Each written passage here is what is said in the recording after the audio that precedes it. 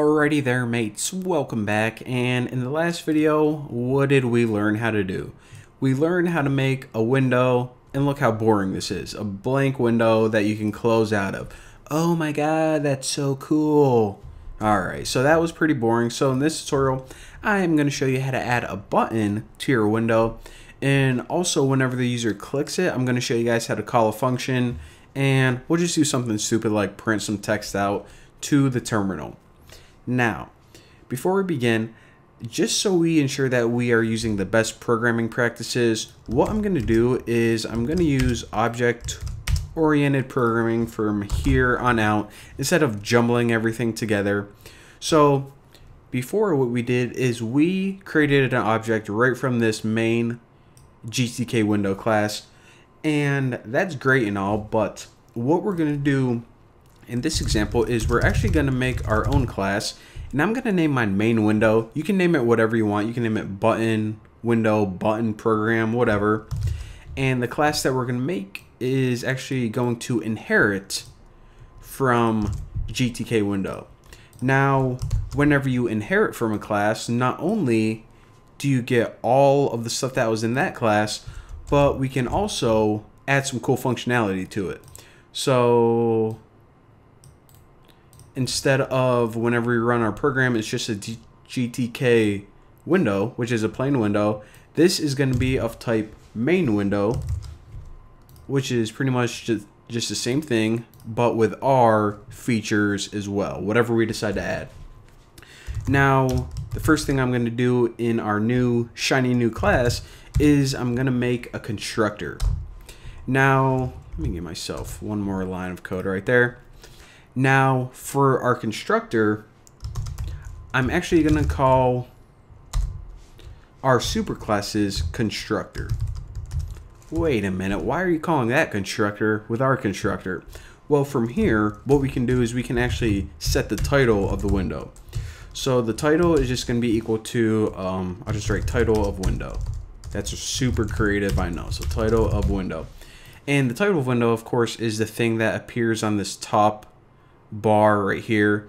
So instead of just being blank or whatever, you know, your file name was, you're going to have all these buttons still, but then you see this one is tutorials, desktop tutorials.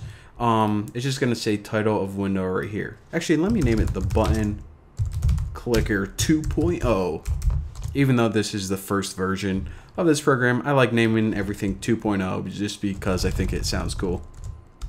Alright, give myself a little bit more room to type. So now we have a blank window. It has a pretty cool title, but you know, it's still a blank window. Not that impressive. Well, the next thing we want to do is actually create the button. And let me comment this.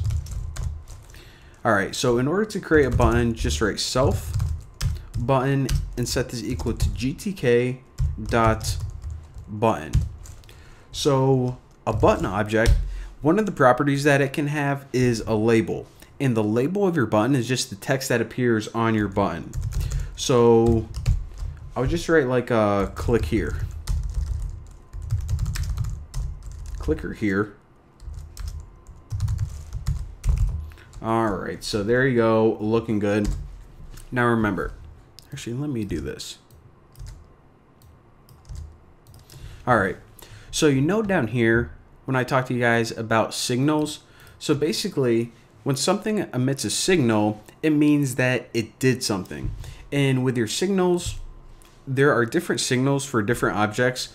Of course, you don't have a main quit button on a button because there's no X button on a button, only your window. And likewise, one of the most important things you're always going to do with the button is you're going to connect the clicked signals. So connect clicked, and after this what you can do is you can say, okay, now whenever the user clicks this button, the next parameter is what do you want to do. Now we really don't have a whole lot going on right now, so I'm going to make a function later on that just prints some text out on the screen, and I'll name that function button clicked. So again, this is going to probably give me a little warning because I didn't create it yet, but we will in just a second. And we have our button created, looking good. The last thing we actually need to do to display it is just to add it to the screen. So we want to add something. What do you want to add? Well, just that button. All right, cool. So we have our constructor, we have our main window, and the last thing we need to do is we need to make this button clicked function, because we say whenever the user clicks this, call a button in this class called button clicked. So we probably need one. I'll say user clicks button. So define button clicked, and from here you need to pass it in self widget. And by the way, a widget is just an item that you can add.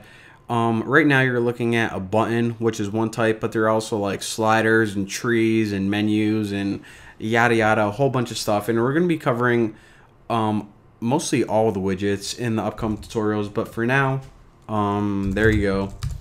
And from here we'll just print something out that's really dumb. We'll just say game time. And all right, typo, looking good. All right, so that's pretty much all we have to do from here, and hopefully when I run this, check out what happens. We could this is the tiniest program I have ever seen in my life. Look at this window. It's like the size of my thumbnail. I don't even know if you guys can see it on YouTube, but we have a window that is 1 pixel by 1 pixel tall, and we have a tiny button in here that says click here.